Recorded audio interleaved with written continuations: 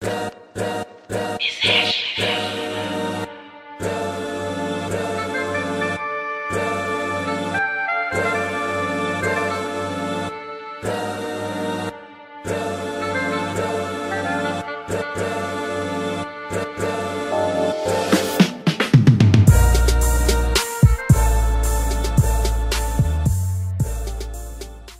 is it important to have Black History Month? Yeah.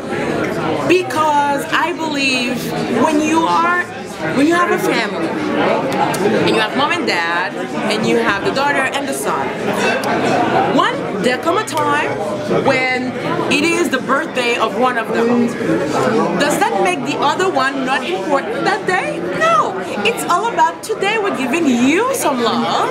Today we're sharing who you are. You're gonna tell her your story, and maybe tomorrow it's gonna be your brother's birthday, and then you're gonna do the same thing. So it's all about sharing, learning to know each other better, so we can foster great understandings, better understandings among ourselves. If you stay in your corner, I stay in my corner, there's no sharing, there's no understanding, because I'm gonna be scared of that guy that I don't know, I never heard of, you know what.